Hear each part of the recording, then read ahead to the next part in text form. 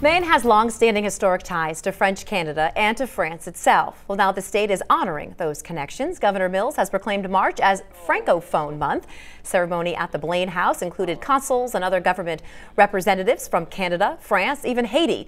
Like Governor Mills, they talked about hundreds of thousands of Mainers having French-Canadian ancestry, representing about a quarter of all Maine residents. Governor also reminded the audience of the cultural and business ties between the state and Quebec.